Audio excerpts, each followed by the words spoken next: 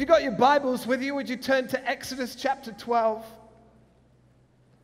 Exodus chapter 12. Who's got a physical copy of the Bible with you today?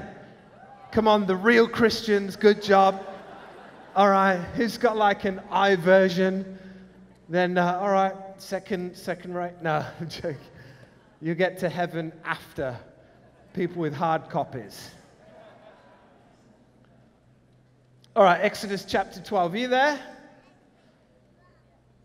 Verse number 3, we're going to read a section, and we're in the middle of a series, Summerfest. We're looking at the biblical feasts, biblical festivals in the Bible, and so that's why you'll see bunting around and inflatables after the service, and the rain slightly scuppered our plans, but we're not going to be deterred. We're just going to make it happen.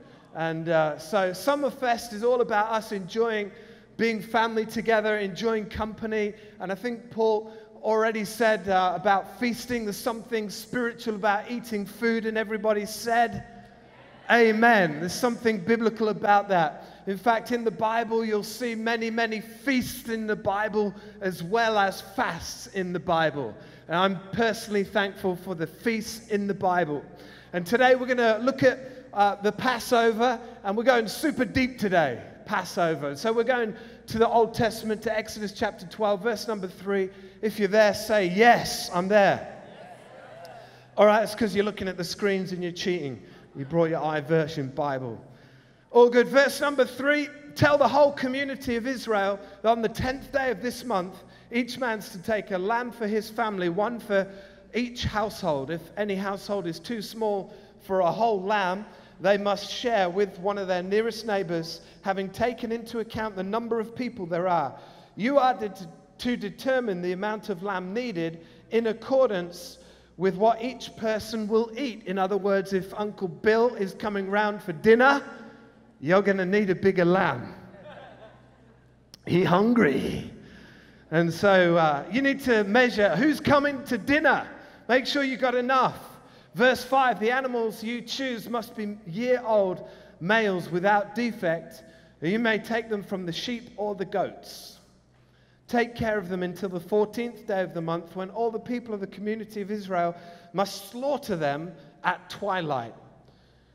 Then they are to take some of the blood and put it on the sides and the tops of the door frames of their houses where they eat the lambs. That same night, they're to eat the meat roasted over fire, roast lamb. Oh, yes.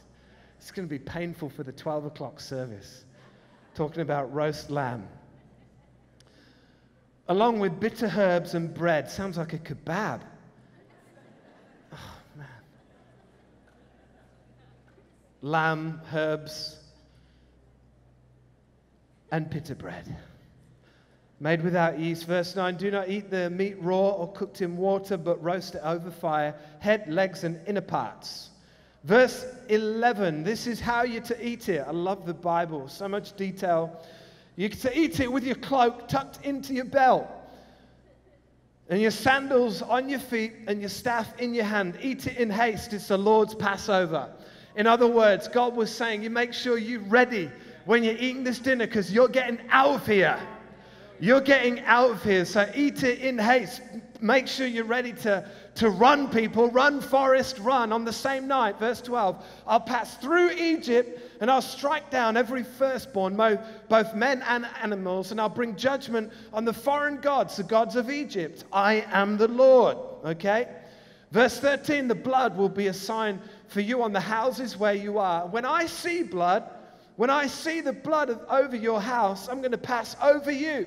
I'm going to pass through Egypt, but I'm going to pass over you. No destructive plague will touch you when I strike Egypt. No destructive plague will touch you when I see the blood of the Lamb. Would you just say this? It's all covered. It's all covered. Galatians chapter 5 and verse 1. Some of you know it well. It is for freedom that Christ set us free. It's for freedom that Christ set us free. Do not let yourself be burdened again by the yoke of slavery. Do not let. Don't let it happen. Don't let yourself be burdened again by the yoke of slavery. Would you say again one more time? It's all covered. It's all covered. We're going to pray and we're going to get into it. God, I just thank you for every amazing person in this room. Such a coincidence today, God, that you've brought the very best people of Greater Manchester to this room today for such a time as this. God, we believe we're called, we're chosen, and God, you're going to use us to do something amazing wherever we live, wherever we work, wherever we do life. And so we know today is a significant moment for this week and for this year. We recognize this is a transition point from the old us into the new us as we walk out these doors today in Jesus' name. And everybody said, amen. Amen. In 2011, one of the biggest selling UK newspapers went out of business. They overnight stopped producing the papers, the news of the world. A red top tabloid paper, and at one time selling the most copies of any newspaper in the UK. Sold millions of copies every single day, and overnight stopped producing their paper. The problem was that the news of the world had been discovered. Investigators had found that some of the journalists had been tapping into people's phones to find a story. I mean, they were super desperate to find anything, to find some material on people, to find a scandal, to find a story. And in their pursuit of a scandal, they produced one right at home. You know, they were trying to find a story, and in so doing, creating the biggest story there was ever going to be of a scandal. Tapping people's phones. Investigators found they'd been tapping into nearly 6,000 people's phones to find out conversations, voicemails, just to see if there was anything they could get. And it wasn't just common people like me and you, it was people like the royal family. I mean, what has to go through your brain to think this is a good idea? Tapping phones of the royal family in order to find a story. But what was more amazing and more scandalous than the crime in and of itself was the fact, and they were busted because not only were they trying to find these stories, tapping into people's phones, but they ended up paying millions of pounds trying to cover up the scandal they were producing, the crime they were committing. And see, what shut the paper down was not even the scandal on itself. What shut them down was that people saw that they were plowing millions of pounds into trying to cover up their tracks. Amazing that they would work so hard with so much energy and so much resource just to cover up the crime they were committing. And yet, if I'm honest, if I look at my own life, we can often do the same in life. We can have different aspects of our life that aren't going according to plan, or we would rather other people don't know those sides of our life. And so we can spend much of our effort, time, and energy covering up our own story. Sometimes it's just as simple as social media. You know, where you put up every great aspect of your life. You put on social media the one story that makes you look amazing that week.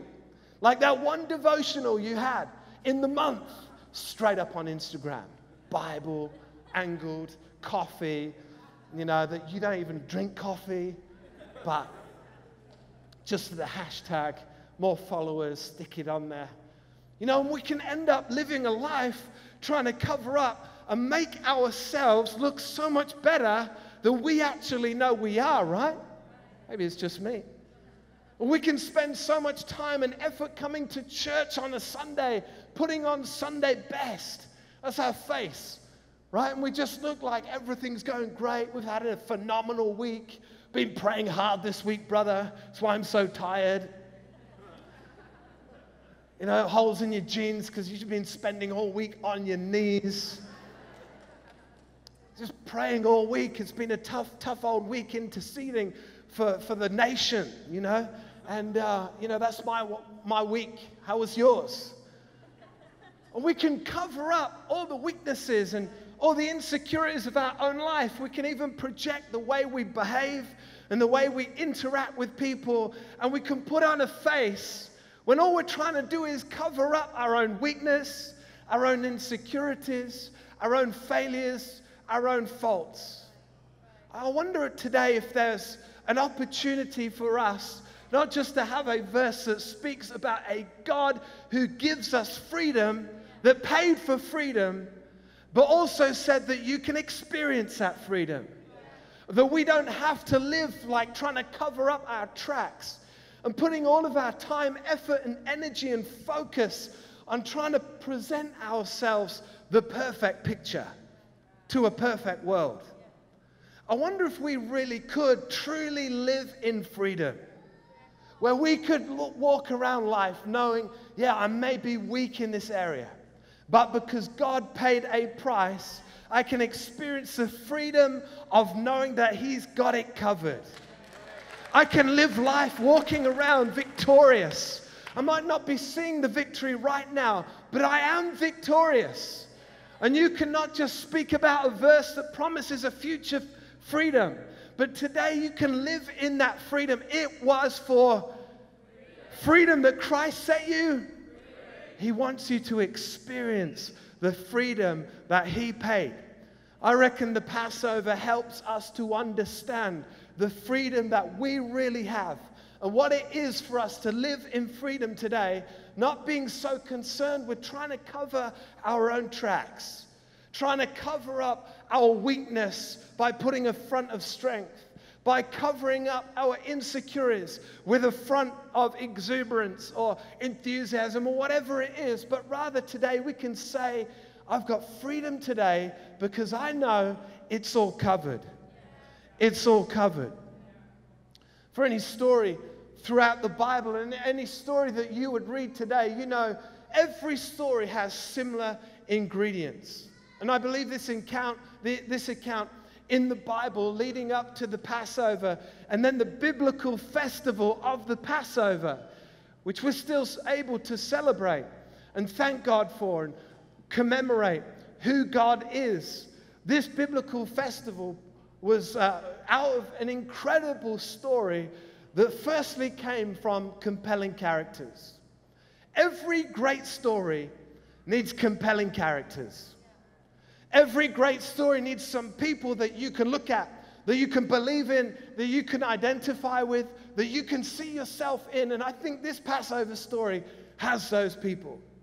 We're going to rewind 650 years thereabouts from the time of Exodus chapter 12. And we're going to go back a book in the Bible, 650 years. And so just for a second, we're going to go Wayne's World on you. And if you know, you can join me right now. And we're going to go back in time. If you don't know, get to know. 650 years, Genesis chapter 12, God speaks to a man called Abram. Abram is married to his wife called Sarai. Abram and Sarah are without children, and they're believing God. They're hoping for children. They really want children, and yet to this day, they have no children. God speaks to Abram, and He says, Abram, I have chosen you. In Genesis chapter 12 is the first time God really speaks to him. It blows Abram's mind to recognize there is an almighty God out there who's now speaking to him. The word of God comes to a regular, ordinary man. The only difference is he's been chosen by God. And so God speaks to Abram and says, I've chosen you. You're on the planet for a purpose. You're here for a reason, and I'm going to use you. Over the course of time, He speaks to Abram and unveils what this choosing is actually going to produce in him and through him. Genesis chapter 15, God speaks to this same man again. He says, go out of your tent, look up into the skies, look at the stars. As many as stars are in the sky, so shall your offspring be. What? Remember, Abram and Sarai have how many children? None. And now you're getting me to look up into the sky And you're saying, so shall my offspring be. God, you got the wrong person. Who are you speaking to? Why would you even dangle that carrot in front of me? You know what I've been going through. You know what we've been believing for and not seen anything. You know I'm 75 years old. Like, this is a crazy word from God. God, you've got the wrong person. This word would have been right, maybe, if it was 50 years ago. God, your timing is just totally wrong. What you're speaking to me is not me. And yet God continues to speak to Abraham time and time again. Have you ever had a word from God and you thought, who are you speaking to here?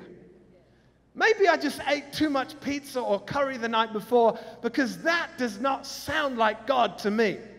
That doesn't sound like a God who knows what I'm going through, because that word is out there. Anybody? Abraham's received this word from God that he cannot get his head around, and yet God continually speaks over and over again. He says again, walk out onto the seashore. Look at the grains of sand on the seashore. So shall your offspring be. This word of God continually comes to Abraham simply because God has picked Abraham.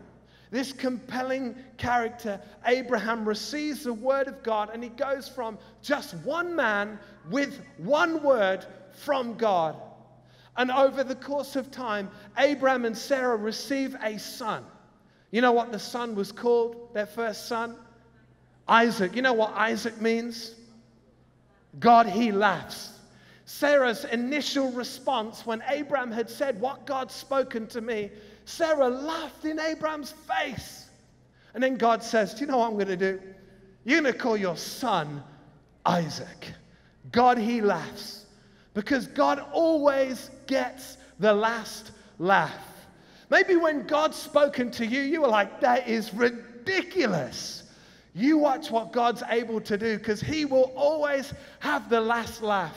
And so when God speaks, his ability is to take one word from God, and over the course of time, through Abraham and Sarah, their descendants come to Exodus chapter 12.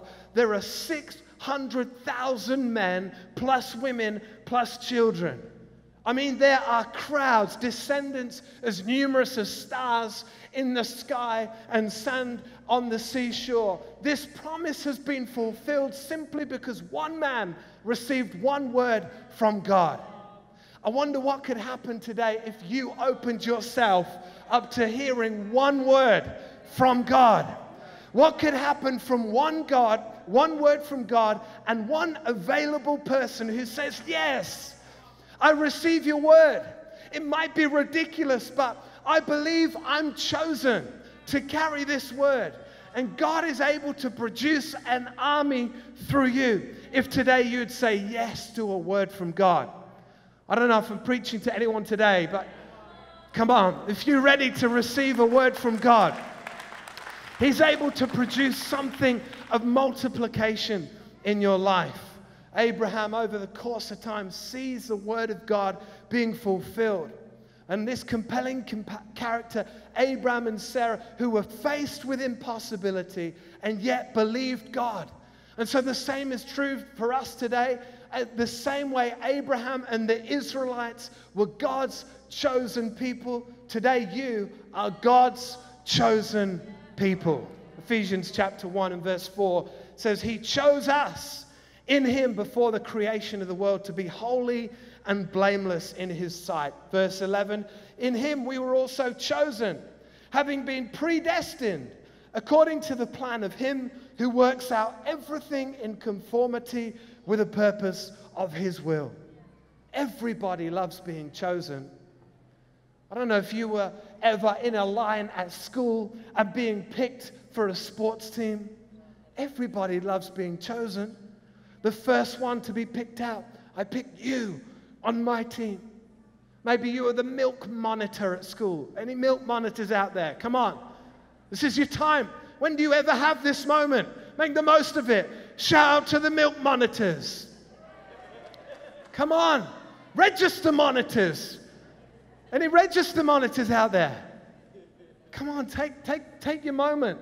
I mean, you were in year 1 and you had like the register, that big blue register that was bigger than you, you know. You're like dragging it through the class. But because you've been selected, because this week you're register monitor, you're carrying it past the year 6 class like, oh yeah, come on, look at me now, register monitor. You got the respect of the school because you get 3 minutes out of class to take the register back to the office. Everybody loves being chosen, right? We all love being selected. And the good news today is every single person in this room, you have been chosen by God himself. As God selected Abraham for a word today, he selects you.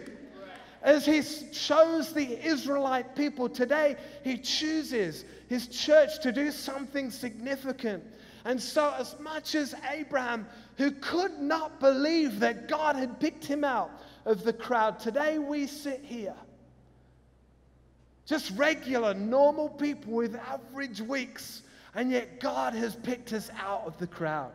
He's selected us. How much bigger and better does it feel to walk back into your workplace knowing, I'm chosen? This week, walk around your office like, I'm register monitor. You've been selected and picked out by God for a purpose. Every incredible story has a compelling character, but it also has great challenge or great crisis. And in this story of the Israelite people, the nation of Israel, God's people, they went from this incredible moment of knowing they were called and chosen to facing incredible challenge and crisis. The people had grown to over 600,000 men, women, children, over 1 million people. A huge nation of people looking for their territory. And they found themselves in Egypt. And the Egyptian king looked at them, and through the lens of his own personal insecurity, he saw this people and thought, wow, they've become too numerous for us. We're going to have to show these people who's boss.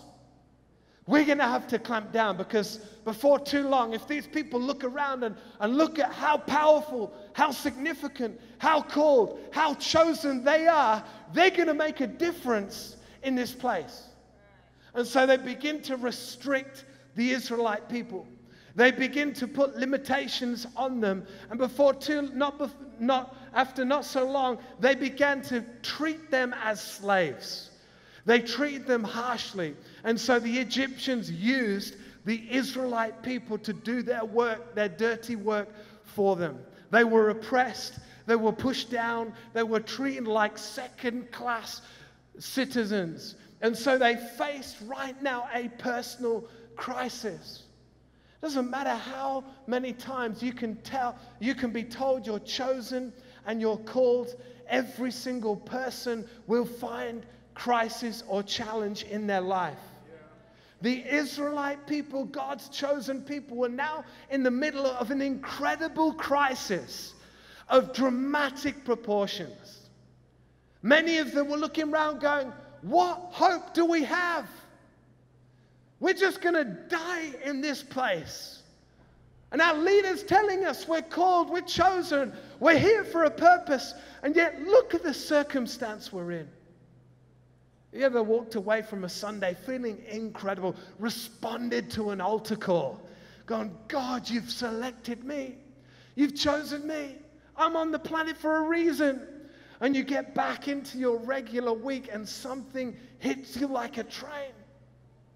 A bill through the post, a harsh word spoken to you, an atmosphere of negativity, people treating you as slaves, looking down on you, and you, like a ton of bricks in your face, go, I thought I was called and I'm chosen.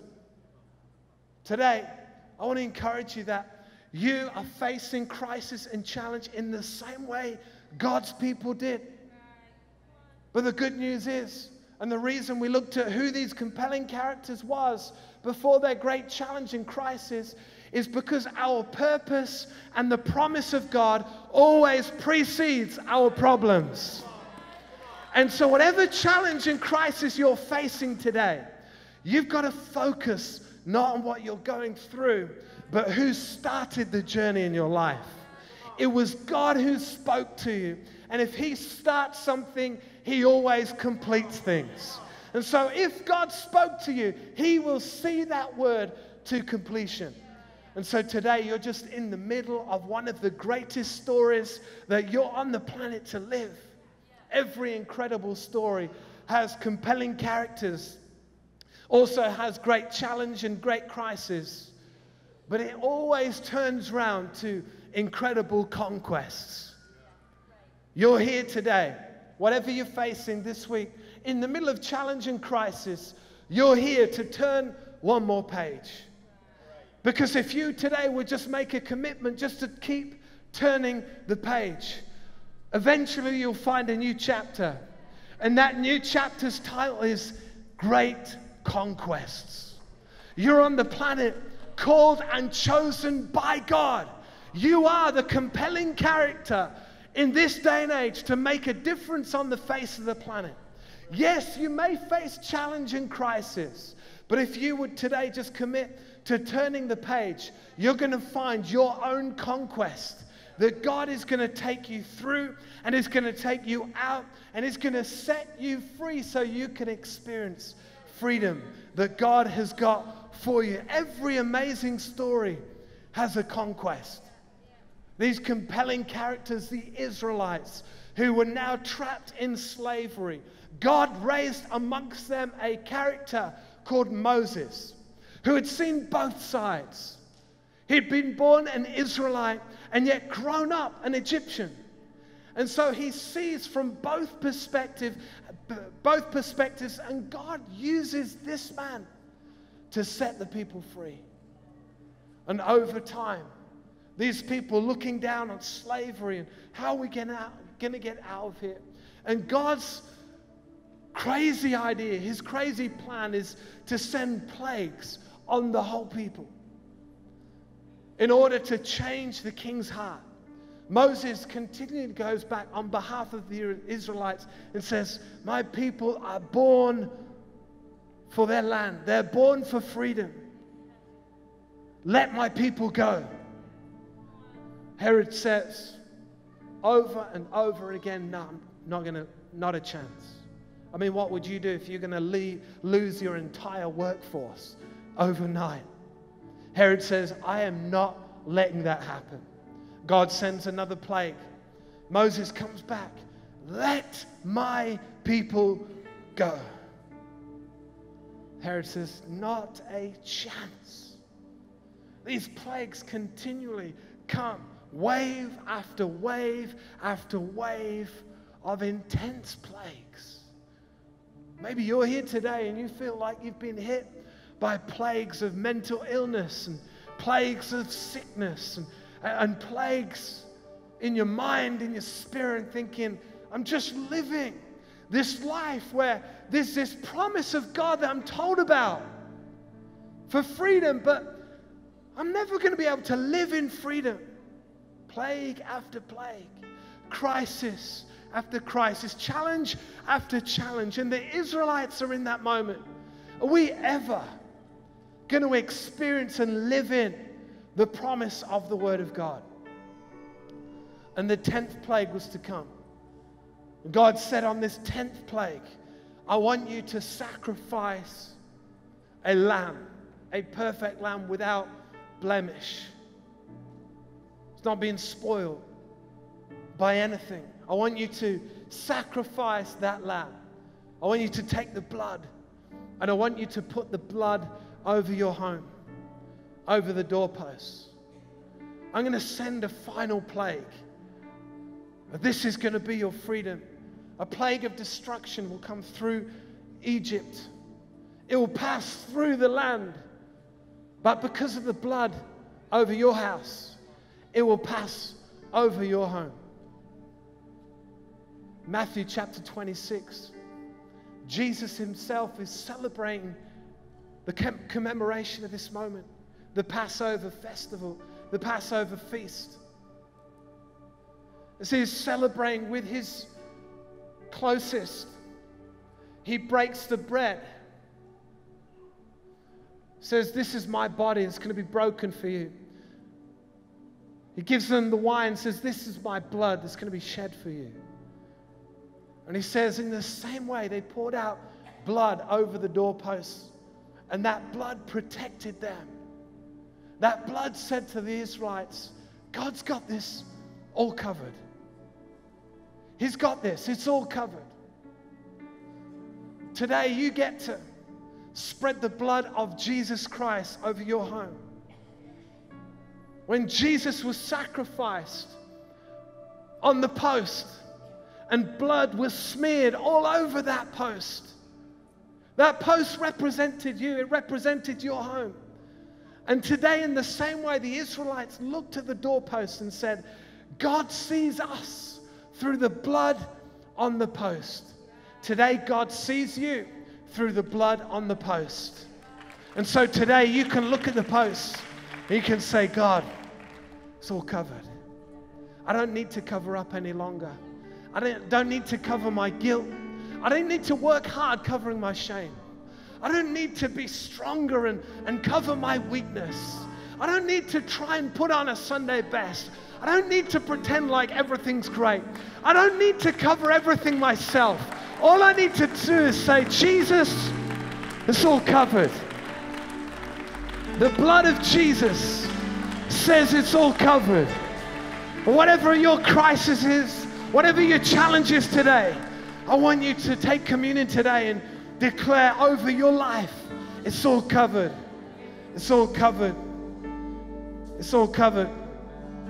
We're going to take communion in a moment. There's 4 stations, 2 at the back. And I think 2 at the front here and here. And in your own time as we worship, Jake's going to lead us. We're going to have time just to reflect and thank God. But we're going to take this Passover meal, our communion today. We're going to take the bread. We're going to take the juice. And we're going to look from a perspective of victory as the Israelites ate this meal, saying, we're getting ready to get out of here. It was a significant transition moment from the old to the new. What I believe is going to happen right now is you're going to go to the station and you're going to go with your old, you're going to go with your baggage, you're going to go with your weakness, you're going to go with your guilt and your shame, and you're going to almost drag yourself there and you're going to dump it, you're going to leave it, you're going to drop it at the station. You're going to say, Jesus, it's all covered. It's all covered. As I take your body, I take the juice that represents your blood. I thank you, God, because of that blood over the post. I can say no destructive plague is going to touch me. No mental sickness is going to touch me. No guilt, no shame is going to touch me. Jesus, it's all covered. And you're going to transition from the old and you're going to go back to your seat victorious. A new person, a new person.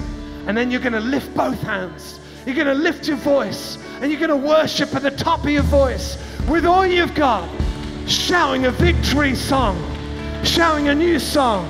So would you stand to your feet right now? Lift your hands. God, we thank you for your blood shed for us. We walk to these places with our guilt, with our shame, with our baggage, but we walk back victorious. And so we thank you, God, for this communion moment, and we celebrate the new thing you're doing in each one of us. We worship with all we've got because we know it's not covered by us, it's covered by you. We can boldly approach the throne of grace because today it's all covered. It's all covered.